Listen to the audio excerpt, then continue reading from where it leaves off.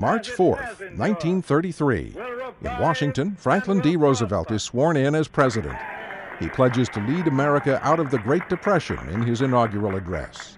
So first of all, let me assert my firm belief that the only thing we have to fear is fear itself.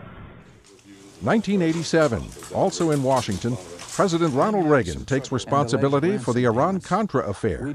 He acknowledges his administration's overtures to Tehran deteriorated into an arms-for-hostages deal.